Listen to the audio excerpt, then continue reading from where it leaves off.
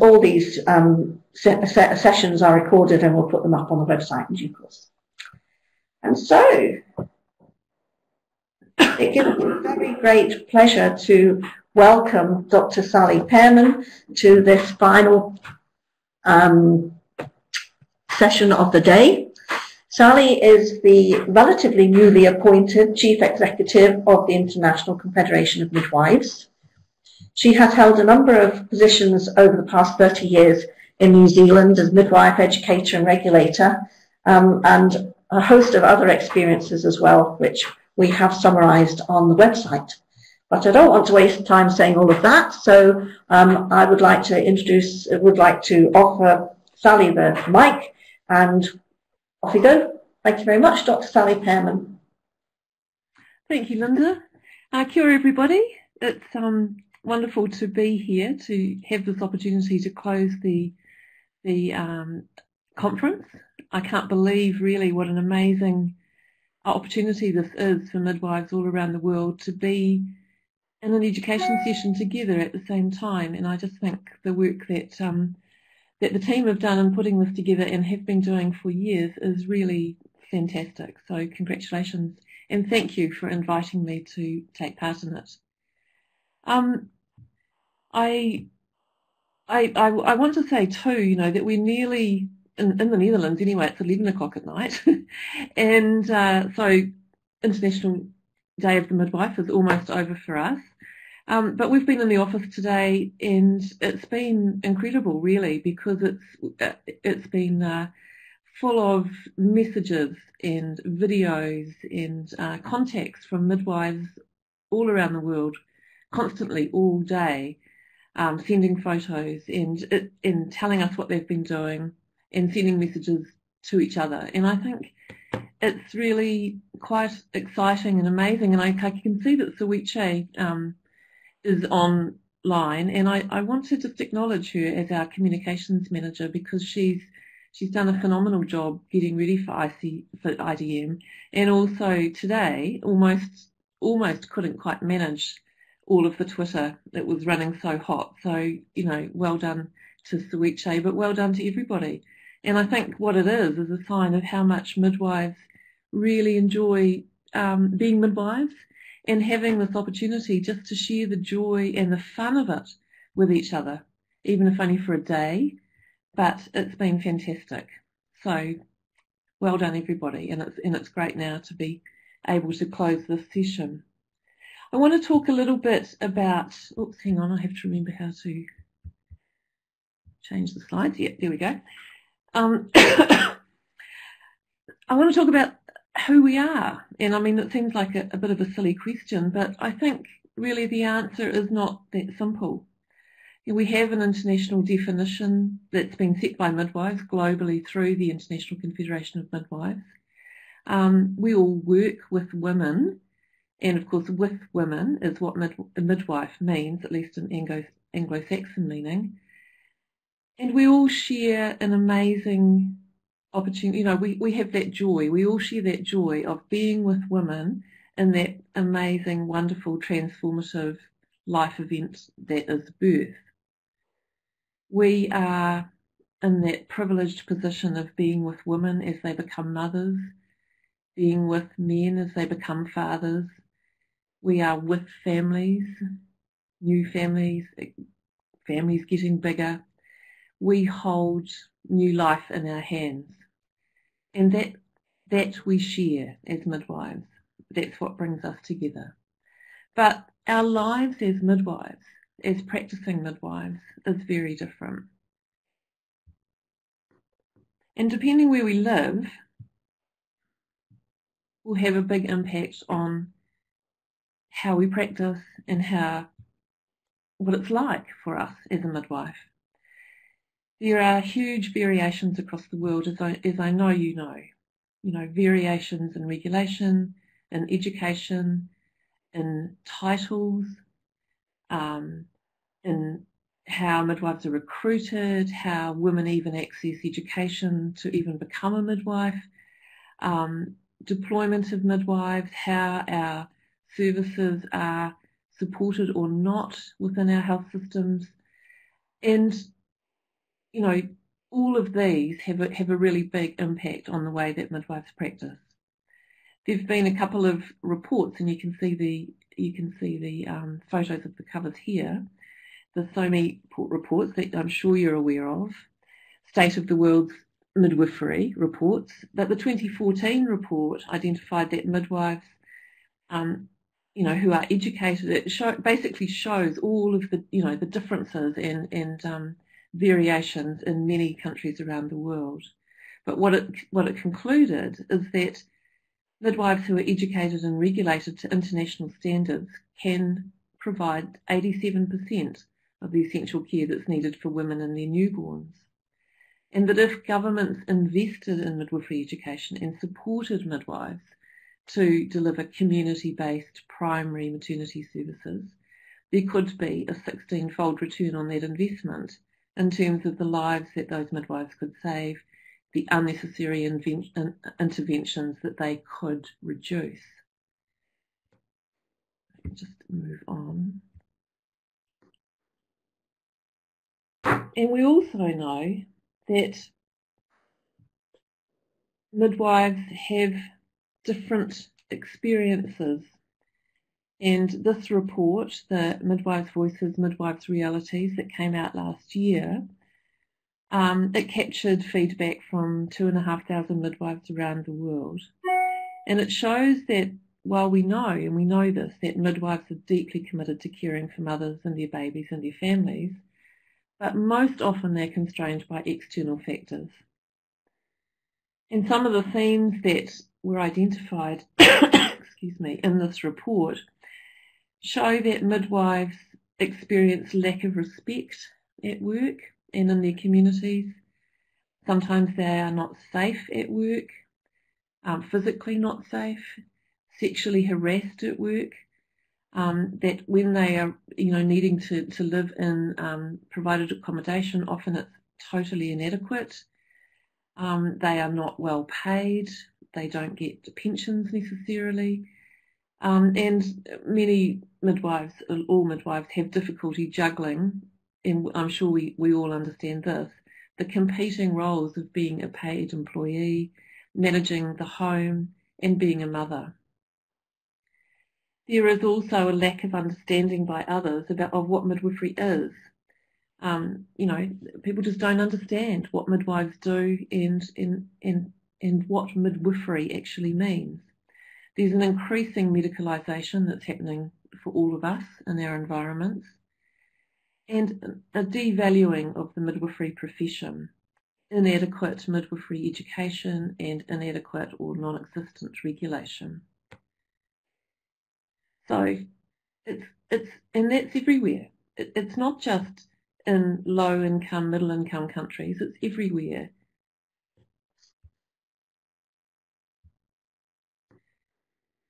Excuse me. This is a slide from a diagram from the report, but it's talking about the barriers that midwives face. But underpinning all of these, of course, is gender inequality. And I heard a little bit from the previous speaker.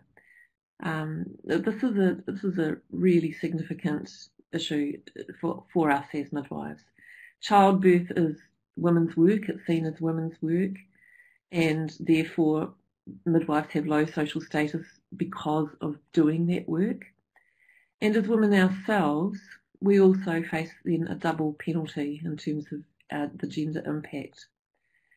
Childbirth and midwifery are human rights issues.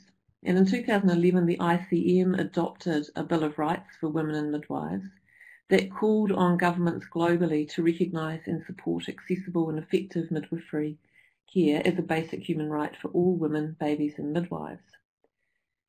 Women have a right to have care from midwives. Midwives have a right to have appropriate education, regulation and a practice environment in which they are respected and supported to practice autonomously and within the midwifery scope of practice. This report tells the world what midwives all know, that these basic human rights are still being denied to women and to midwives.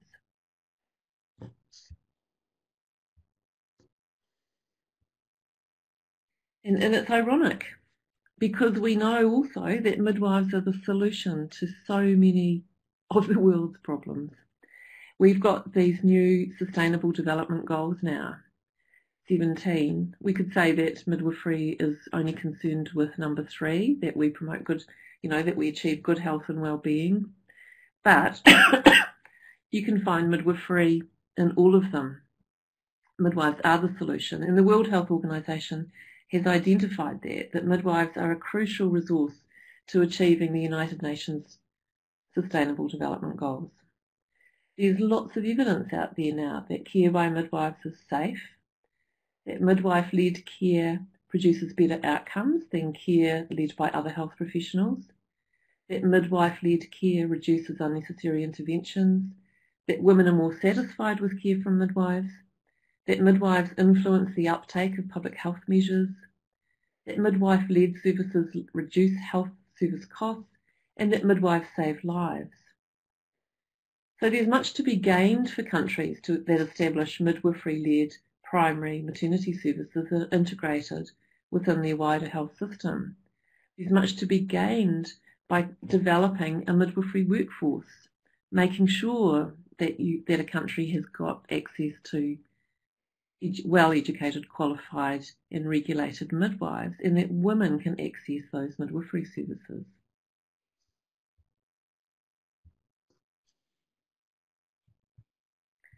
So I want to turn now to talking a little bit about partnership, the theme of today, International Day of the Midwife.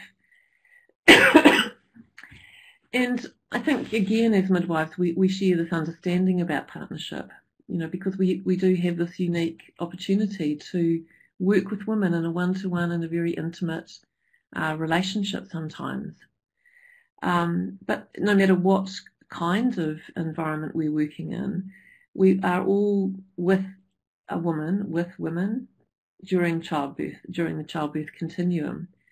And especially for those that can have that over time, but even for midwives who are working in environments where they don't get to know the woman before they meet her, perhaps in the maternity facility, we can still build a partnership relationship with each woman that we care for.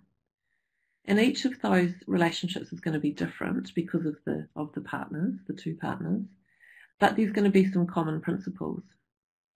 Equity, that we respect each other, we learn to trust each other, that the relationship is reciprocal, negotiation, that we talk through together, decide what to do, that women have informed choices. She knows what her options are, she understands them, and is able to give consent. That there is a shared responsibility and a mutual empowerment that comes from partnership relationships. Now, time, as I said before, is an important element, but every interaction with a woman can include elements of respect, information sharing, choice, power for her, etc. And these kinds of relationships are fulfilling for both parties, and they start to have a flow-on effect to the wider family, to the community. So when women have confidence and strength and feel really empowered through their experiences in relationship with their midwife, they start to stand up and to ask questions, and that starts to have an impact on their sisters and their mothers and their aunts and cousins and their friends, and it can actually start to flow out through the whole community. And midwives have partnerships in lots of ways. Of course, the midwife-woman partnership is central for those of us who are practicing with women. We also have partnerships with each other, midwives working together to provide care in a partnership, Midwives working with women who also have their midwifery students working with them, and the midwife educators that they are working with, because it's never just one person who educates a student midwife. It takes all of us. Midwives together, forming the midwifery associations, and of course midwife associations in partnership with women's groups, which can provide a very strong political voice. Through the ICM, there's a partnership of midwifery associations with the ICM.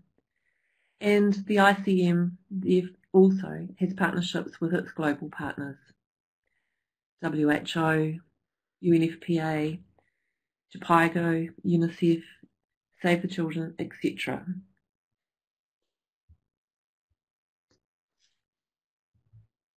And it's by working together in partnership that we can advocate for change with our partners. We can support each other, we can network, we can share resources, we can build strength, we can take the same message, we can advocate together to bring about changes. The ICM is essentially, that's its job. And you can see here that the vision of the ICM is a world where every childbearing woman has access to a midwife's care for herself and her newborn. We work with midwives associations to strengthen the midwives associations so that we can advance the profession globally and promote autonomous midwives as the most appropriate caregivers for childbearing women, keep birth normal, and enhance the reproductive health of women and the health of babies and their families. The ICM is a non-government organisation accredited with the World Health Organization. It has 131 member associations over 113 countries across the 4 regions of the world and represents over 400,000 midwives. So it can be a powerful voice for midwives globally. I think that the ICM has got a really important role in holding the space for midwives and really continuing to emphasise and make it really clear that only midwives practice midwifery. We have a definition, as I said earlier, about who a midwife is, and those midwives practice midwifery. Nobody else practices midwifery. There's no such thing as another health professional having midwifery skills. They have their own skills. They might work in maternal and child health, and many do, of course. But we all share some underpinning knowledge, but only midwives practice midwifery. The ICM is the global voice for midwives. It's up to us to always talk about midwifery, to always raise attention around what midwives can do and work to support midwives wherever they are, to make sure that they do have access to education and regulation and practice environments that enable them to practice the way that they are educated to do. We work with midwives associations, our members in the regions, really working closely with them, trying to strengthen them so that they can take that role and do that advocacy and hold that space for midwives in their own areas. The ICM, through its council and through its governance structure, sets global midwifery standards that midwives around the world have supported. Those standards for education, regulation, and the essential competencies then become a global benchmark, which is really important for contexts where we're trying to establish midwifery education, for example, to have a set of standards that can be measured against is really important. The ICM develops and provides resources to strengthen midwifery and midwife associations. It contributes to midwifery knowledge and professionalism. Excuse me. It also delivers projects with funding from many donors, and there are a number of different projects that are happening around the world that the ICM is involved in with partners. The ICM provides technical advice and support at a global level, and as I said, works with global partners, governments, UN agencies, etc. Tries to influence as much as we can the global strategies and policies that impact women and babies and maternal and child health care and midwifery, and advocates for midwives and midwifery. Some of the, I've just put a couple of pictures here of, some of the advocacy strategies that are happening at the moment that are important and relevant to midwives. And some messages around partnership. We all know this, the best partnership for a pregnant woman is with a qualified midwife. And that if we have high quality midwifery care for women and their newborns, then we save lives, we contribute to healthy families and more productive communities. I've already talked about the fact that midwives contribute to achieving the Sustainable Development Goals. And we know that midwives are key health influencers because we're trusted, because we're with women, because we're part of a community. We are much, much more than a pair of hands during childbirth.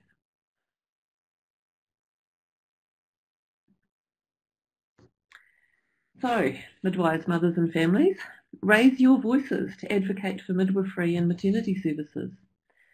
Our collective political power can generate change. The services must meet the needs of women and midwives around the world, and that's the message that we have from this International Day of the Midwife. We are partners. We are partners for life.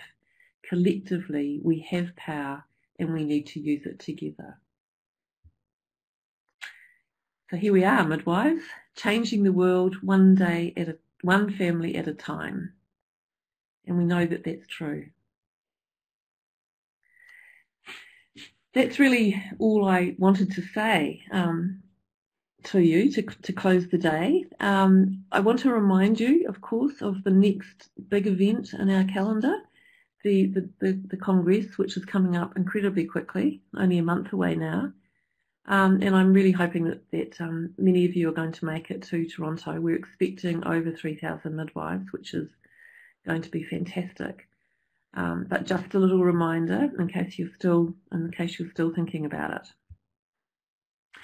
And that's it from me. I'm really happy to take any questions or any discussion. Okay, so can I ask if anyone has any questions? I have one, actually. Sally, if you don't mind me starting the ball rolling.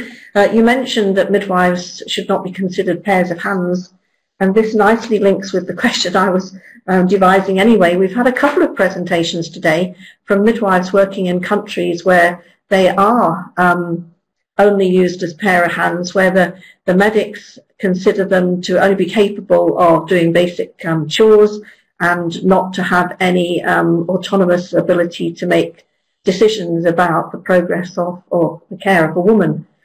Do you see the ICM being able to do anything to help these midwives where they're struggling to maintain normality or return to normality and physiological birth? Well, I think, Linda, the ICM is us.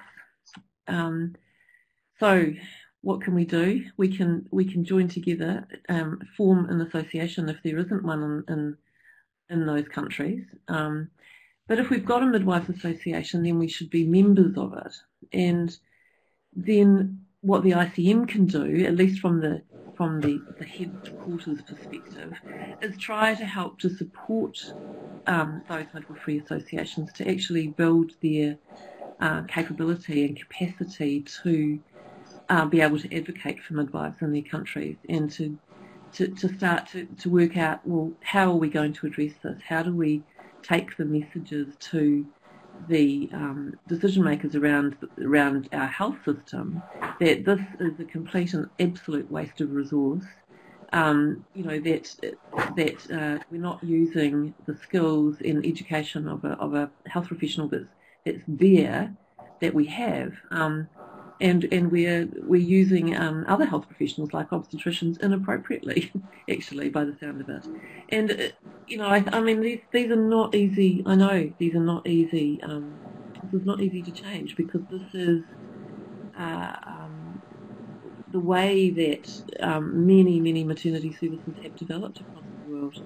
And midwives are not at the forefront. They're not able to practice autonomously as they should be, and that's our struggle. That's what we have to keep working with. And I've got to say that I still think, and we from New Zealand, we know this to be true, that if we midwives associations can partner up with women in their communities, build relationships with women's groups, build relationships with women, and make a collective voice, take that collective voice to challenge what's actually happening.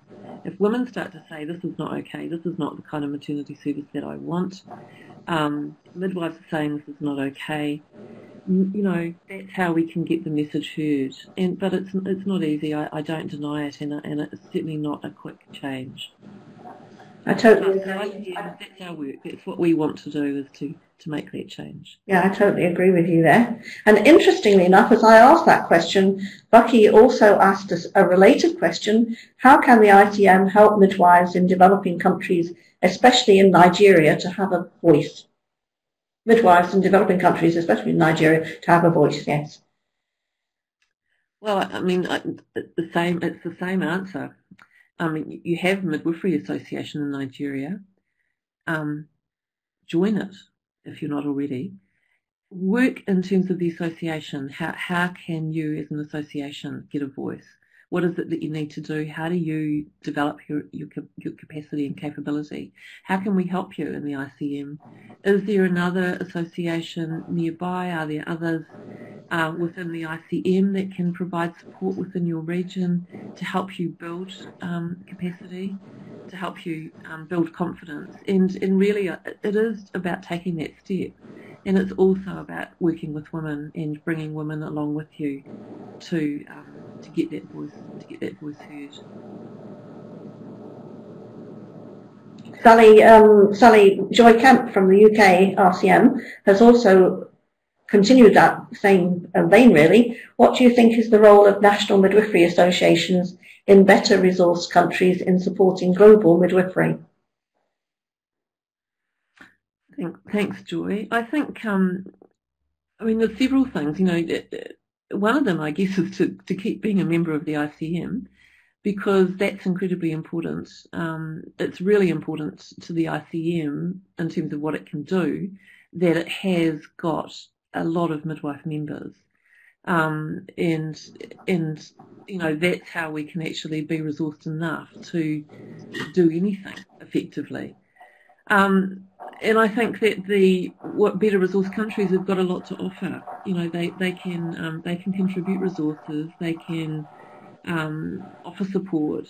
I mean, there's been twinning programs in the past. There's still in quite a number of places there are midwives associations in well-resourced countries working with midwives associations in less resourced countries, and actually helping them to build their capacity, and the ICM can facilitate that and help that to happen.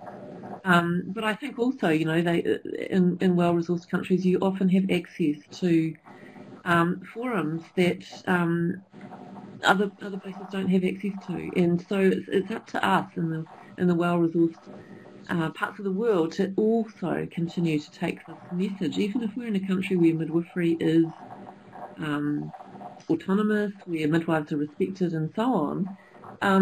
We have to continually raise it up and talk about the fact that this is not the case everywhere, that women around the world have a right to care from a midwife, and that it's just plain ridiculous of governments not to recognise the untapped resource that they have.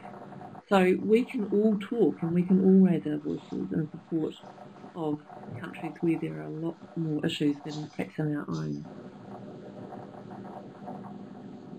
Cynthia has made the comment that she thinks one way midwives can develop a voice is to do more research and publication. Well, I think that's true. I mean, I think we've seen in the last few years a huge increase in midwifery research, and I think it's fantastic that we're starting to actually get evidence about what midwives can do and how midwifery care can make a difference. And I think it's definitely one way. It's absolutely essential. It's totally important. The thing that depresses me though is how easily dismissed often midwifery research is.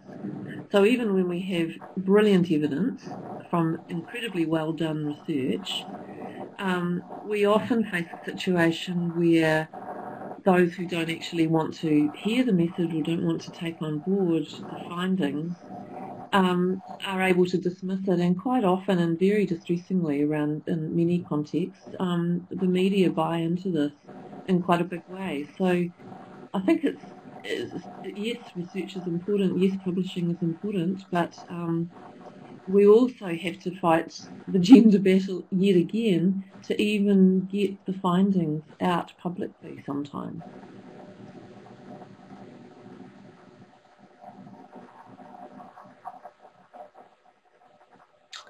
And your colleague from the ICM is pointing out that there's a Congress app so that you can keep up to date with ICM Congress news. That's very good. I seem to remember there was one in Prague. I'm sure I downloaded that one, followed that. Someone has also made the comment that we should be starting with the students. Yes, of course we should be. Well, we should be starting with everybody, but it's very, very important that our midwifery education programs are teaching students the values and, the important philosophical views of midwifery. I mean, our students need to understand what it is to be a midwife. They need to understand the importance of working in partnership with women. They need to understand the gender issues that they face. We need to be talking to them about that. I think it's really important that our education programs, as much as they can, find ways for our students to have continuity experiences where they get to actually see what happens to a woman and her family over time, right through pregnancy, the labour, the birth, the postnatal period, because that is a unique experience that can change how you feel about what it is that you do. And I totally agree. I just think education is so important. We have to equip our students with the skills, the knowledge, the ability to be midwives, and help them get the confidence that they can practice. And I think we also have to help prepare them for the reality of the world they're going to step into. They will see it as students, of course, but starting to actually do work with the students around how are you going to respond in a situation where, you're treated badly by another medical practitioner, or in a situation where something goes wrong. How will you challenge? How can you challenge what you see around you in a way that's not confronting but able to actually have an impact? Which is depressing to say, that we should also prepare them for the reality, because what we really want them to understand and feel is the joy of being a midwife. But it's a hard world out there for many, many midwives, and we should be preparing them. But at the same time, we should be giving them confidence that they're joining an incredibly wonderful profession. So yeah, totally agree with you. You can't go past education. It's so important. I was just about to ask you, Susanna, if you wish to actually speak the question, but I see you put it in the chat box. So one of our participants' questions is, how does the ICM support midwifery research? Well, the ICM has a standing committee, a research standing committee, as it also has for education and regulation. And the research standing committee is active, gets involved with research projects. It's been involved with the Lancet series, for example, the research there. Sometimes members of the standing committee are representing the ICM in various forums where they are you know, bringing their understanding of research, their knowledge of research.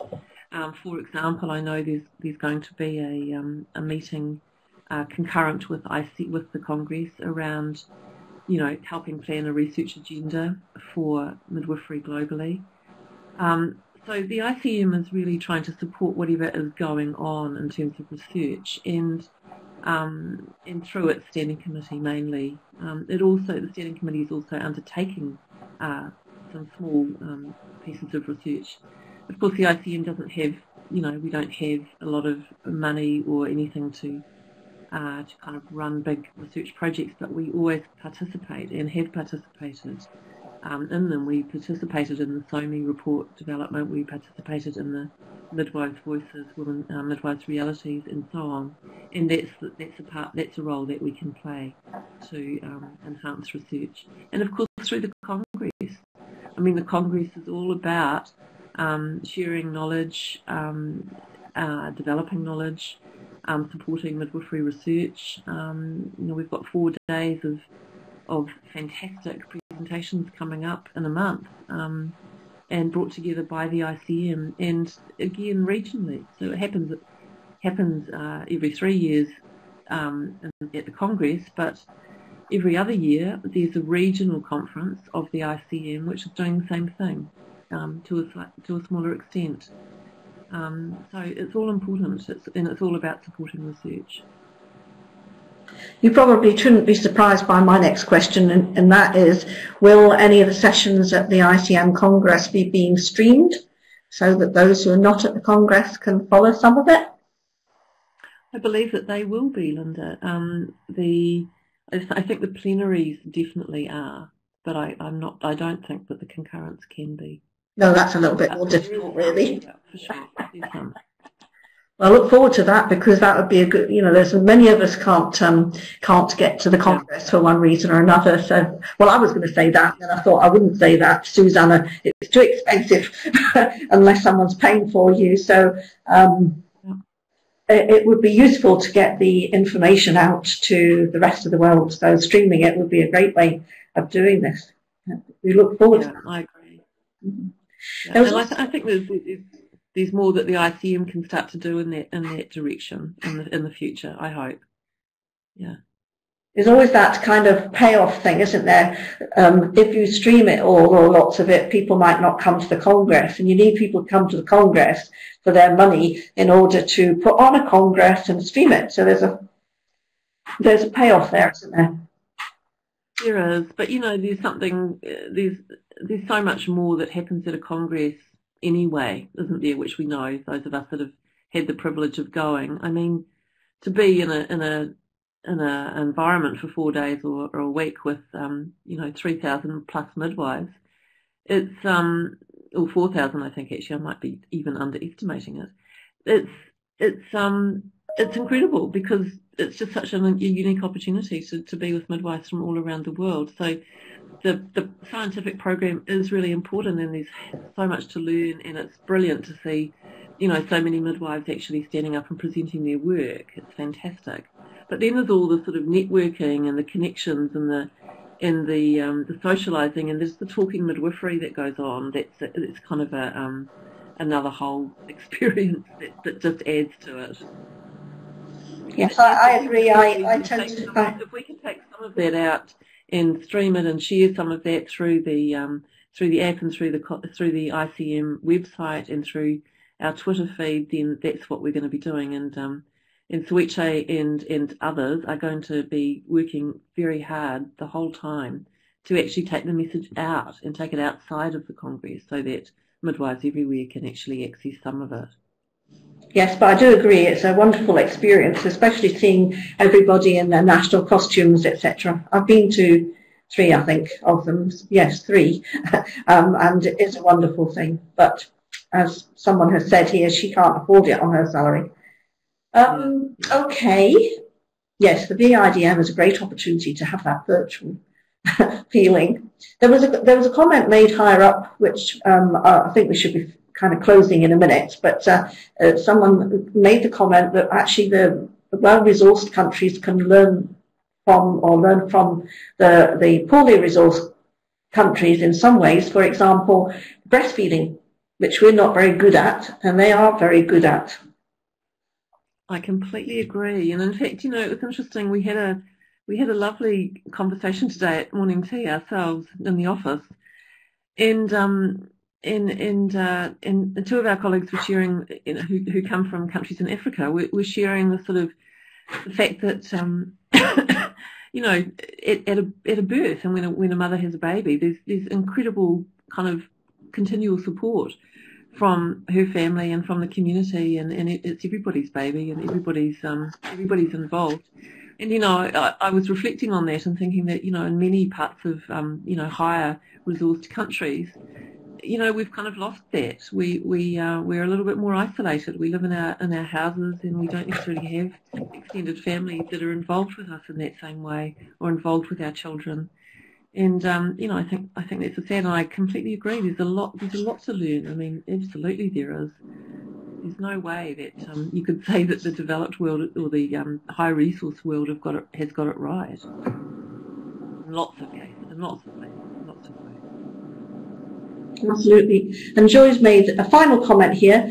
She's really excited as we have our twinning partners from Uganda, Nepal and Cambodia coming together with the RCM in Toronto to discuss the long-term impact of twinning and reciprocal learning. That's brilliant. Fantastic. It'd be great to see. I wish I had been, hadn't retired before twinning kind of really got cracking. I would have loved to have got involved in such things. Okay. Oh yes, she says, please come to our symposium. I'll try. And Lola, and Lola from the wilds of Shetland, I know, has made the point that the loss of community of birth has caused so many problems. Yeah, because we've lost faith in ourselves, haven't we? We've lost faith in our ability as midwives or as women to give birth, and that impacts all of us, and that's what midwives, that's our role, to try and build that confidence back up again, to help women to trust themselves.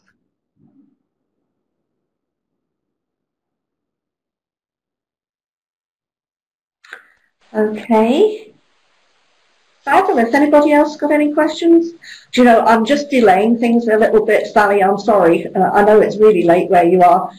Deb is preparing our final slideshow, and it's been a bit slow, so we're just waiting to see or whether or not she's going to have it ready for us to say cheerio. Hi, Lorraine. Linda. Yeah? Hi, I have a question actually who's coming here. So they're asking if the ICM conference in Toronto is going to be on live by internet. Is there any way that it's going to be live through internet? Or I asked that question just now actually, but I'll let Sally reply again. It's my understanding that the plenary sessions will be live streamed. So not the whole Congress, unfortunately, and there's so many sessions. I think it would be pretty, it would be a pretty big tall order. But maybe in the future somebody will fund us to do that. It would be brilliant. But at the moment, I think it'll be the plenaries in the each day, the daily plenary sessions, which will be live streamed. And then, as I said before, there's a lot of work going on in terms of the social media activity to try to get out as much as possible of the experiences that midwives are having. You know, little interviews with people, stories every day, and getting that information out beyond Toronto, beyond the Congress venue. Around the world to midwives, so that you can feel and experience some of it anyway. Fabulous. Okay, thank you very much indeed then, Sally. That was about a very interesting presentation to finish off our conference. We don't think we're going to have our slideshow ready for tonight, so we're going to put it on Facebook and Twitter once it's completed. So we're not going to worry about that, and we're not going to keep you up any longer. So thank you very, very much for coming and honouring us with your presence today. And maybe we'll see you again next year, or maybe somebody else from the ICM will come next year. It would be wonderful. It would indeed. And thank you, Linda, very much for your support. And look, once again, thank you to your whole team for doing it. I said before, it's brilliant and, you know, really, really well done. And thanks, everybody, for attending. It's great to see so many people here. Special hello to the New Zealanders that I've spotted. And thank you. It's been a pleasure. Thank you very much. Okay, so there, we have come to the end of VIDM 17. But before we go, finally, I think we should have a few words of thanks. My colleagues and I have been working on this for 7 months now, near enough. We start in September with a due date of May, which is not quite 9 months, but it's pretty well there. So I want to thank my fellow committee members for giving up evening, weekends and sunny days. We've had a sunny week and I've spent much of it at the computer, and in Scotland sunny weeks are not very common. And we meet virtually quite often at antisocial hours to organise this conference, so my very warm thanks to everybody on the committee. I want to also say thank you to our facilitators for their support of our speakers. The facilitators do a one-to-one sterling job at helping the speakers get their IT sorted and to understand the whole process of an online conference. And many of our speakers have presented this time for the first time in an online environment. I would also like to thank the speakers themselves for their presentations. We've had a wide range of subjects, and we've had more than a dozen countries represented on VIDM 17, and we would like to hear from many more countries next year. I'd like to thank our participants, many of whom have attended a huge number of the sessions, and they've waited patiently while we've dealt with a small number of technical challenges. And finally, I want to thank our sponsors, who I mentioned at the beginning. And I've forgotten to go through the rest of the slides here, so someone is doing that for me. I will just complete it all by turning off our recording.